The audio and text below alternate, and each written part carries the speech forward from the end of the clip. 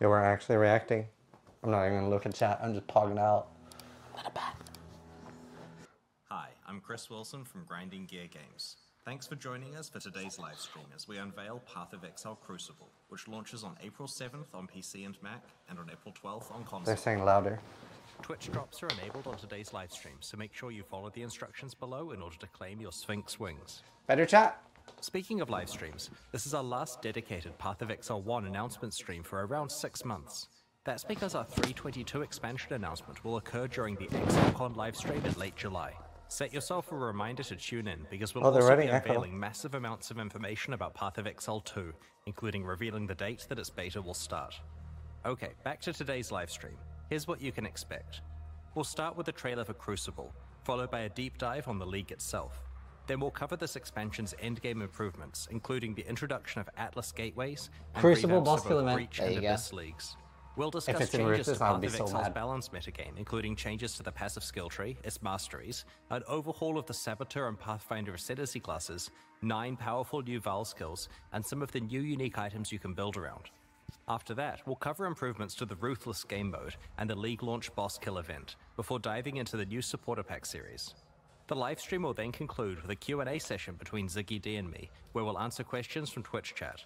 After the livestream, we'll drop the full patch notes. Patch notes posted. Let's get started with the trailer for Path of Exile Crucible. Zana? Then we might get pinnacle bosses this time. So there are new bosses, am I right? Hail, one of many. Zana's got a deep voice. Eons ago, my kind walked the molten surface of this world. Now, we seek a champion. Fog? You must endure the heat of the Crucible.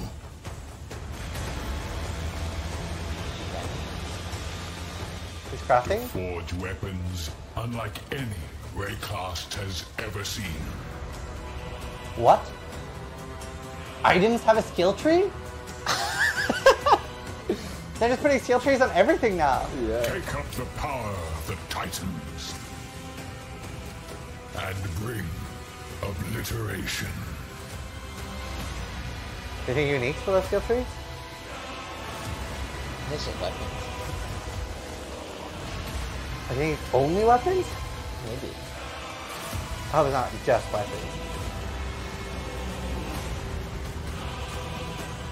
I like that. I like that. Huh. That's crazy. They were already so good. What? Gateway? My joy, you did this! That's so cool. We're gonna nerf Pathfinder, by the way. Yeah, thanks. That's so cool. Yo! Log in, dude. I wonder where you get the gateways from. From the bosses, probably. Maybe. Mm-hmm. In Path of Exile Crucible, you'll learn about an ancient race of titans who once shaped the primordial surface of Rayclast. In this league, you will earn the ability to forge their power onto your weapons. Yeah, only weapons. And what form does that power take? In an iconically Path of Exile way, it's the ability to imbue your weapons with their own passive skill trees. These Crucible trees can have quite an impact on your character build. For example, in addition to the regular mods on this bow, its Crucible tree grants additional physical damage, physical to chaos conversion, the Master Fletcher notable passive, improved grace effect, and level 10 lesser multiple projectiles. Wow. Oh my gosh. While this is certainly a decent tree to get, it's not even the maximum depth and could be even more optimized for your build. In order to forge these powerful trees onto your weapons, you'll need to complete Crucible encounters. There's one in each area. Each encounter takes place at a Crucible forge. As you approach the forge, you'll have the choice of which of your equipped weapons you want to focus on. This can include ones on your alternate weapon swap if you want to improve one you're not currently using. After selecting a weapon, you channel it at the Crucible forge to spawn monsters. The longer you channel for, the more dangerous and rewarding the encounter becomes. As you spawn additional monsters, they combine together to create larger and more fearsome foes that grant even more experience for your Crucible passive tree. Wow. being able to ramp up the difficulty of the encounters is a double-edged sword. While it gives you the opportunity to make rapid progress on your Crucible weapon crafting projects, it comes with significant risk to your character. It's easy to accidentally overwhelm yourself and make an encounter that is too dangerous. Channel carefully and adapt to what your character is capable of. Oh, yeah. When you first find a weapon, it doesn't have a Crucible tree unlocked. Yep. Channeling that weapon at Crucible encounters will unlock and reveal its tree, as well as allocating the first skill. That early? You can only allocate one skill at each tree depth, so you'll need to decide which path through the tree is best for your build. Huh. As you get deeper into a tree, more and more experience is required to unlock skills. The final depths can take quite an investment and can only be found rarely on endgame items, but also have some of the most powerful properties. For example, this wand has 2 depth 5 skills to choose from. Explosion? One of them allows all damage from your Freezing Pulse and Eye of Winter skills to poison, and the other allows various brands to be attached to your Summoned Reaper. There are many such modifiers to skills that will enable very interesting build combinations. That's actually cool. In addition to all types of weapons, shields can also be empowered with their own Crucible trees. Here's a relatively simple low-level example. It gets a bit crazier as you approach the endgame. Speaking of the endgame, in endgame Crucible encounters, you'll occasionally find igneous geodes, currency items that can be cracked open to reveal a primeval remnant. This is a map-like item that grants access to the Forge of the Titans, the culmination of your Crucible journey. These primeval remnants always generate as rare items. Half of their mods are upsides and half are downsides. The upsides generally increase the rewards of the area or add special crafting options. For example, causing monsters to drop divination cards or magmatic ore, a form of tradable itemized Crucible tree experience. The downsides are quite punitive compared to most endgame maps. Ideally, you want to find a primeval remnant that is really rewarding upsides alongside downsides you can handle. If you don't think you'll survive a visit to the Forge of the Titans, trade the remnant away to someone else and gamble on cracking open another geode. Trade players will love that. If you survive and manage to reach the end of the area, you'll find the aforementioned Forge, which allows you to merge Crucible trees on 2 items together. The way this process works is that you provide 2 items of the same class. For example, a pair of bows, a pair of shields, or a pair of one-hand axes. One of these items will be melted down and applied to the other, which will keep its regular properties. Their Crucible trees will be merged together in an unpredictable way, taking elements of each one. This is a little reminiscent of how recombinators applied to item mods, taking parts of each Crucible tree and merging them together, as well as randomly upgrading, downgrading, or mutating skills on the resultant tree. Wow. While this process can create some really powerful trees if you get skills you wanted from both items, it can also completely wreck your precious trees, so take care choosing which you risk combining. Also, like recombinators, there are ways to manipulate the system to improve your odds at getting certain outcomes. For example, any skills that have been allocated are more likely to show up in the resultant Crucible tree. Oh, that's smart. I like that. By default, you can only add Crucible trees to non-unique items, but it's possible to get a mod on the Forge of the Titans map that allows you to imbue a unique item with a Crucible tree, which can then be leveled up via regular Crucible encounters. To combine Crucible trees on unique items together, you'll want to find a crystalline geode and crack it open to reveal the secret higher level version of the Forge of the Titans. I probably shouldn't say too much about it, but it will let you do some interesting things with Crucible trees. There's an important thing to note about Crucible trees on unique weapons. In addition to being much harder to unlock, there's a special rule about how they can be combined. A unique weapon must be combined with another copy of the same unique weapon to merge their trees together. Because this destroys one copy, getting a good Crucible tree on a unique weapon makes it insanely valuable. It may also raise the trade value of all unique weapons by quite a lot, as players sacrifice them trying to create perfect Crucible trees. Wow. Occasionally, you'll find a Crucible passive skill tree with a special skill that indicates that the item will sell to vendors for a specific item in addition to its regular sale price. These vendor skills usually occur relatively deeply in the tree, so take some effort to allocate, but usually don't block skill choices you'd make when leveling the item up for use. It's going to be a tilter on your endgame items. The presence of these skills presents you with an interesting choice about whether you want to use the item or sell it to a vendor, and whether you want to spend your Crucible experience either revealing new trees to hunt for good skills, leveling up items to use, or leveling up items to sell. Very clever. Crucible also features its own unique items you can earn. For example, El Abin's Visage, a unique helmet, is special in that it's the only armor piece other than shields that can receive Crucible passive skill trees. Wearing it allows you to double down on certain properties that are only available through these trees. There are several other unique items exclusive to Crucible for you to discover in this league. Crucible is a dual combat crafting league with a focus on encounter difficulty scaling and deep weapon customization with a power level that we have never seen before. Without a doubt, some of Path of Exile's most powerful weapons will be forged in Crucible. We can't wait to see what you manage to create. Nice. Like all recent Path of Exile expansions, Crucible includes a lot of changes with the goal of improving Path of Exile's endgame. One area we wanted to address was mobility on the Atlas passive tree. Often, you'll find yourself in a situation where you want to specialize in leagues that are on entirely different sides of the Atlas tree. Or maybe you want to focus on the type of altar that isn't near the leagues you have picked. To solve this, Path of Exile Crucible introduces Atlas gateways. These are nodes that you can allocate on the Atlas tree that allow instant travel between two locations. There are 3 pairs of gateways, each allowing travel from the left side of the tree to the right side or vice versa. Each end of the gateway consumes 1 Atlas skill point to allocate, but will potentially save you large amounts of travel points. Just nice. It's just there. In this expansion, we're targeting a couple of endgame leagues that have fallen behind other leagues on the Atlas tree. Let's start with Breach. In the live version of Path of Exile, there are 5 tiers of Breachstone. In Path of Exile Crucible, we're raising the area levels of Breachstones to a much higher baseline level. 81 for elemental ones, 82 for physical, and 83 for chaos. Now that the regular Breachstones are much higher level, we have retired charged and enriched pure Breachstones. They will be converted to regular ones. We have also changed how flawless Breachstones are acquired.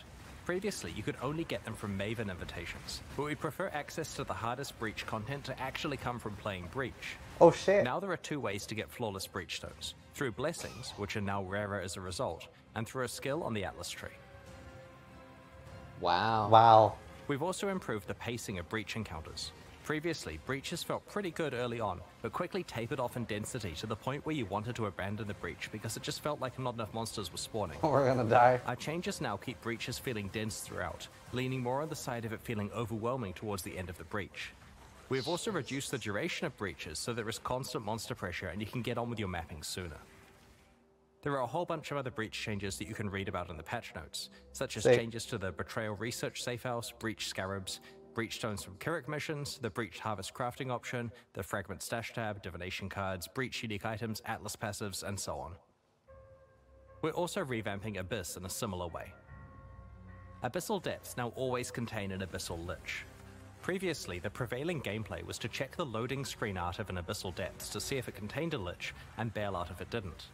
Now, the depths always contain a Lich, removing the need for this step. Oh. While the rate of encountering Abyssal Liches is unchanged, Abyssal Depths are rarer than before. However, Abysses now have a chance to spawn a Stygian Spire in place of their reward chest, which will drop all of the jewels and other items you'd normally receive, as well as a Stygian Vice. In addition, you're guaranteed to always get a 4-hole Abyss alongside your Abyssal Depths. Previously, Abyssal Depths could only spawn immediately after a single Abyssal hole, which prevented you from getting full value from the Abyss. Wow. The Lightless Legion notable passive has been replaced with a new skill which grants Stygian Spires in your maps drop items with +1 to item level. This is intended to allow players to continue to be able to obtain item level 86 Stygian Vices and other base types as a reward for specializing in Abyss. The small passives leading up to this notable passive have also been replaced. We've done a balanced pass on Abyssal Lich encounters to make them more appropriately difficult relative to the current standard of endgame encounters. Abyss uniques have had some balance attention also, and the details are in the patch notes. Overall, these changes should ensure you can play a wider variety of leagues in the endgame, both through being able to access them more easily and because Breach and Abyss now feel far more modern and competitive with other popular league content. A big goal of the Crucible expansion is to provide a lot of new ways to build characters, and to breathe new life into older builds. To achieve this, we're doing 2 things. Firstly, we have created many more interesting options for one of Path of Exile's core build systems, the passive skill tree, by overhauling many of its masteries. Secondly, we have revamped 2 specific ascendancy classes. As we reviewed the masteries on Path of Exile's passive skill tree, we realized that a lot of the choices were rather bland and could be a lot more exciting. We went through the masteries one by one and tried to come up with as many interesting stats as we could, ignoring what was currently there. Once we had a short list of high-quality stats, we added in the existing ones that used to be on each mastery and picked the 6 best. All of the leftover ones have been saved for later or used in places like unique items. This process was performed on approximately half of the masteries on the tree, initially targeting the ones that needed the attention the most. Previously, some masteries only had 4 options, so we've tried to increase as many as possible to 6 options. We've also added a couple of new mastery types that we felt were missing. Let's look at an example, the Still life there? mastery choices. You can see some of the interesting new options, such as the ability to manipulate your low life Wow. and full life thresholds, which allows you to more effectively use the damage while on full life support The full life and is many unique huge. items. It's very nice. Getting a large increase to maximum life when you have no life on your body armor not only works really well with a whole lot of unique items, but also opens up new prefix composition Wow. options for rare I body like armors. that. That one's huge as well. Here you can see the armor and energy shield mastery has more options available than before. The other thing we focused on with this one is tying the mechanics together Chaos better. Summon. Instead of some being about armor and some being about energy shield, we've tried to make sure each Big really buff, emphasizes having both armor and energy shield. Wow. On the Leech Mastery, we've combined the three increases. What the fuck? What The space we freed up has been used to add some powerful new options, such as a portion of your leech applying instantly. That's The mandatory. Spell Suppression Mastery also has many interesting options. Your chance to suppress spell damage becoming lucky is extremely useful before you've optimized your gear and haven't reached 100% yet. Wow. The third option rewards you for stacking more than 100% spell suppression, which previously had few benefits. Now it's something you can plan your itemization around. The immunity to rapid While hits. looking at masteries, we noted that there were some mechanics that didn't have enough passive tree support, so we decided to add some more options and passive skill choices for those mechanics. We also wanted to grant more access to certain types of masteries in specific parts of the passive skill tree. For example, in order to allow more access to the attack mastery, we've added an attack cluster by the Templar and one between the Ranger and Shadow. Nice. We wanted to create more access is to sick. other forms of recovery, such as regen and recoup, so we've added some new passive skill clusters. Note that there is now a new mastery called Recovery. Wow. We've like also that. added more capacity for investment in certain mechanics like that we that. felt could be improved, Oh, yeah, such I as link forgot the skills, link. stun mitigation, and marks. These mastery improvements and passive tree changes are just some of the ones introduced in Path of Exile Crucible. We look forward to your feedback on the rest when you check out the passive skill tree next week. Wow. That's huge. While Wow. going through Ascendancy classes, on we par. identified two that needed work, the Saboteur and the Pathfinder. Both have been significantly changed in Path of Exile Crucible. They didn't say These both. changes They didn't say reinforce their both. respective identities while adding some new options to build around. The Saboteur is definitely the Ascendancy class most aligned with traps and mines. Taking The a lot old of version of damage. the Saboteur made it difficult to play anything but traps or mines. The new version has more builds available, including a whole new specialization, Triggers. There are two notable passives that help with this. Like Clockwork grants you the increased Wow. cooldown recovery rate stat, which is a pretty rare one. This That's is pretty great cool. for triggered spells as it indirectly Oh, that increases looks their sick. damage. This notable also makes your enemies have longer cooldowns, which can be useful in certain boss fights, for example, causing the Maven's memory game to occur less often. The Perfect Crime notable passive summons two trigger bots, which override the location of where a triggered spell is being cast, and instead causes it to trigger twice, once from each of their locations. Yo. The layout for the Saboteur's Trap and Mine Ascendancy passives has changed, so that there aren't separate 4-pointers for traps and mines. Now each one has a 2-pointer that is connected to the same shared 4-pointer. That is way more fun. We have also completely reworked Bomb Specialist to be specifically tied to area damage, so it's a slightly more general skill. It both gives you some area damage as well as some defense against incoming hate area that. damage against you. The Pathfinder has been overdue for some attention, especially with recent features such as concoction skills that she could get the ability to specialize in. Rip. We also wanted the Flask-themed Ascendancy to have a proactive way of improving Life Flask usage. Master Distiller allows you to turn most of your skills into concoction-like effects. Master Surgeon now effectively gives all of your Life Flasks the Enduring effect, previously only found on Mana Flasks. Finally, both of the major Flask-themed branches now Wow, have some form still of there. Flask Charge recovery. There are other improvements to the Pathfinder Is this the Ascendancy, life on such hit as though, Nature's thing? Reprisal, He didn't now check that for interacting some with reason. Wither to improve all forms of your Show chaos us the damage, left. rather than just attack forms of it. Check out the full details in the patch notes that we'll be posting I after don't the think it's live there stream. anymore. Path of Exile Crucible introduces 9 new Val skills. Dog? Last expansion, New there was an skills? emphasis on melee Val skills. I love In Val Crucible, skills. we're making sure that many other types of builds get new skills to build around. Well, blade, Val blade. skills let us introduce quite powerful effects that we couldn't normally give to a regular skill that can be used constantly. They also implicitly act as a buff to the underlying skill. Val Absolution upgrades one of your Sentinels of Absolution into an Apparition of Innocence. You can only have one apparition at once, but just check out these massive AoE skills it uses. Well, What was this? Val Arctic Armor instantly encases you in ice, preventing non-instant actions including movement, but granting massive damage reduction against hits. After a short duration, it also starts to regenerate your energy shield and mana at a fast rate. Wow. Both the damage reduction and regeneration last for a few seconds, or until you have been hit 3 times. Not a bit OP. It cannot be manually cancelled. Because the skill is instant, it's a great emergency button against dangerous boss Jesus. but also makes you count as being Wow. frozen, I despite actually Arctic don't Armor like that. normally making you freeze immune. Having another way to self-freeze may be of interest to a few mad scientist build creators in the community. Val Lightning Arrow fires a barrage of piercing projectiles that cause lightning to strike nearby targets whenever they hit an enemy. After a short amount of time, or when they collide with terrain, the arrows randomly change direction and continue flying. This occurs a number of times before the arrows expire. That looks sick. Each arrow can hit the same target once per redirect. That looks very Because the arrows travel for a set time before redirecting, rather than a set distance, projectile speed modifiers affect the distance traveled. High projectile speed lets you clear out huge areas with them, while reducing your projectile speed increases the chance of them hitting the same target multiple times. With very low projectile speed, the skill can hit a single target 20+ times. Val Reap conjures a ring of scythes that deal damage to all enemies in a circular area. The scythes leave behind a pool of blood that deals heavy physical damage over time to enemies standing in it, and for a short duration after they leave it. Val Reap instantly grants a large number of the blood charges used by normal Reap on use, as well as temporarily higher maximum blood charge capacity, substantially powering up the regular version of the skill. Path of Exile Crucible introduces 5 other Val skills we'll reveal over the next week. Val Animate Weapon, Val Domination, Val Ice Shot, Val Rejuvenation Totem, and Val Firestorm. This expansion also introduces more than 10 new unique items. There are 3 in particular I'd like to show you today.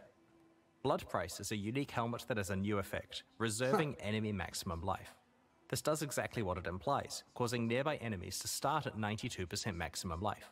While this increases your clear speed against all enemies, it's especially useful against bosses. The helmet's drawback is that it reduces your maximum life, but provides decent life regeneration and block and stun recovery to counteract this. Tainted Pact is an amulet that causes chaos damage over time to heal you while you're leeching life. While the amulet provides a decent amount of life leech itself, it'll certainly require a few tricks to unlock its full potential. Wow. I'm dumb. Widow Hail is a unique bow that is different from any other bow in Path of Exile. As a weapon, it does basically no base damage and doesn't grant any stats of its own, but it does dramatically increase the power of mods provided by your quiver. Needless to say, this could produce some pretty ridiculous outcomes with good rare or unique quivers. Based off stats. We'll reveal some of the other new uniques over the coming week. Ruthless is a game mode that we released alongside the Sanctum expansion late last year. It's designed around extreme item scarcity and is challenging because you're constantly behind the item power. Give me movement abilities. So far, it's found a very passionate audience of players who love how rewarding item drops feel in such an austere environment. We have some small improvements to Ruthless and Path of Exile Crucible. Firstly, Eternal Orbs are back in Ruthless. These are an extremely powerful currency item that allows you to imprint an item and restore it if you're unhappy with the result of crafting. We disabled these game-wide 7 years ago because they were far too powerful when combined with all of the different crafting options Path of Exile offered at the time. Ruthless does not have the base game's crafting feature set, so we have enabled Eternal Orbs to drop in Ruthless, albeit extremely rarely. Ruthless now has its own set of challenges to complete. Like the ones in early Path of Exile, there were a total of 8, and they're very difficult. Oh no. Like we've done in the past, we're hosting a boss kill event at the start of the Crucible Challenge League. It'll be held in Ruthless Hardcore Solo Self-Found, and will require you to kill both the Uber-Searing Exarch and the Uber-Eater of Worlds, making it by far the hardest event we have ever run. Ruthless. The first place winner will get to work with our design team to add a new unique item to Path of Exile. That's the dumbest thing I've ever heard. A transferable Ultra VIP ticket to ExileCon in July. Also means they've lied about everything. Already have a ticket, then they are allowed to sell this one as they see fit. That's the dumbest thing I've ever heard. Finishers will receive a transferable VIP ticket to ExileCon that can also be sold at their discretion.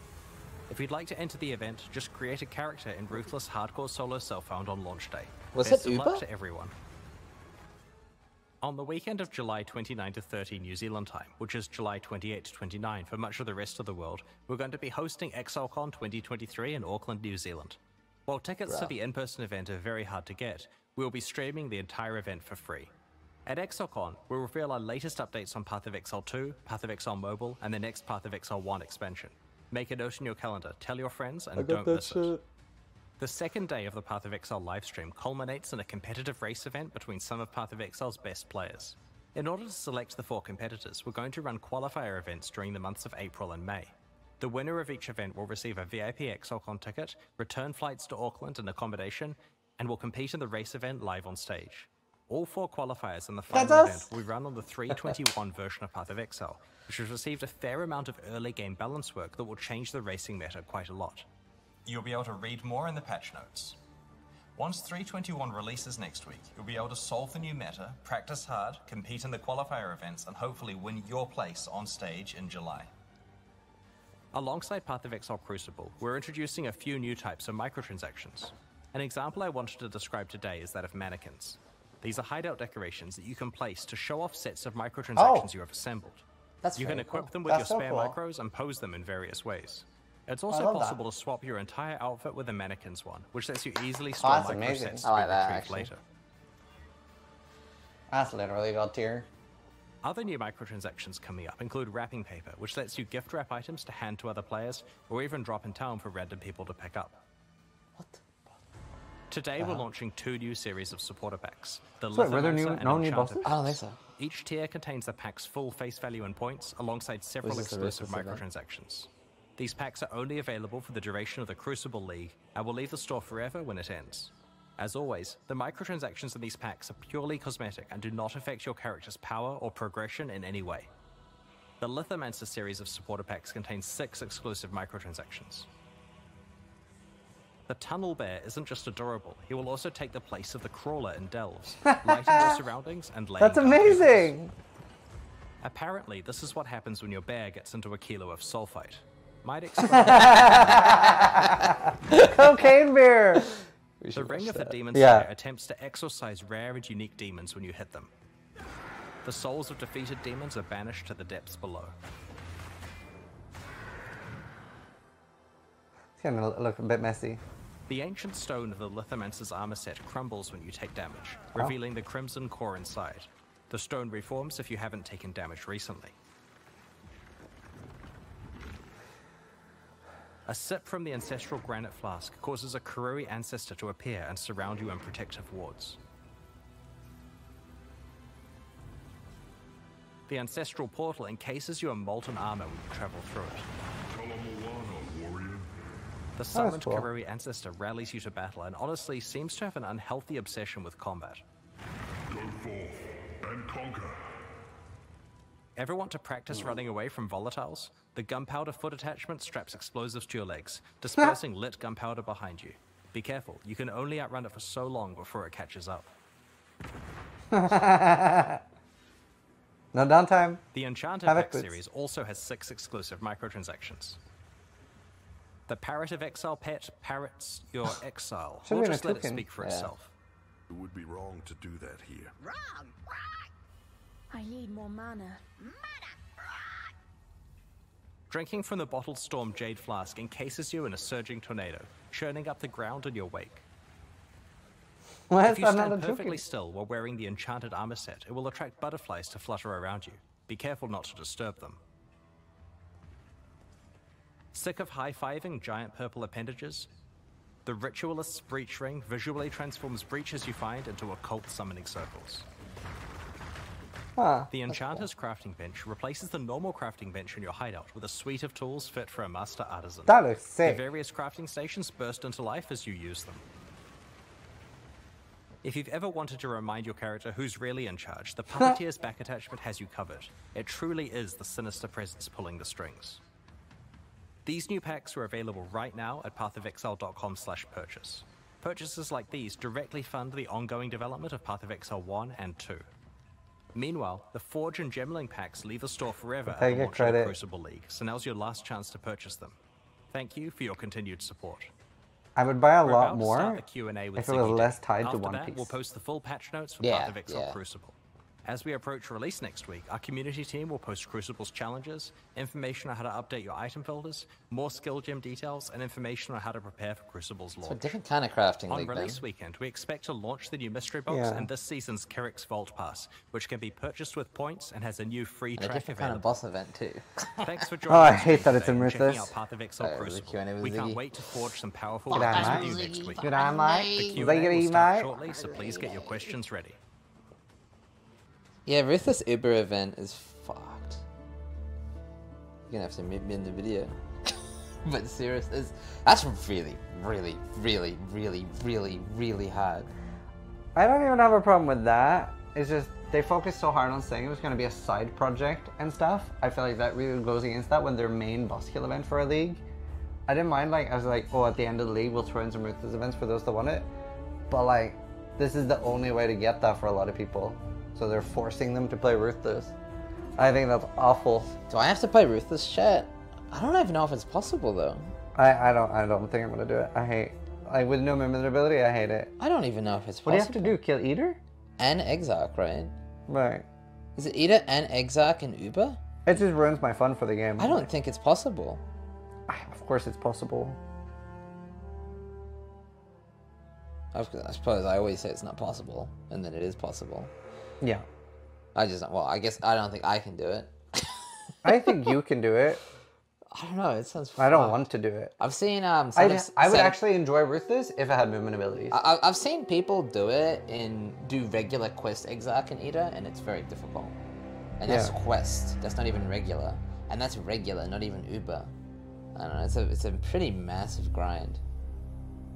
Ben will do it in a week. No, not a week. If he does it in a week, I mean... No. I'd love to see him try. Oh, yeah, I would love to see it too. I don't mean that as in he won't do it, because he will do it, but like, I'd love to see him do it, because holy shit, 10 dude. to 20 days, I think. Fucking, you know how little gear you get, chat, in Ruthless? I don't know, man. It's just so time intensive to grind. Jesus. Yeah, someone said 2 weeks. I think. Oh, I have time to go to the bathroom, don't I? Yeah, just take your thing off. Okay. Are you sure, chat? You don't want to hear me pee? They do.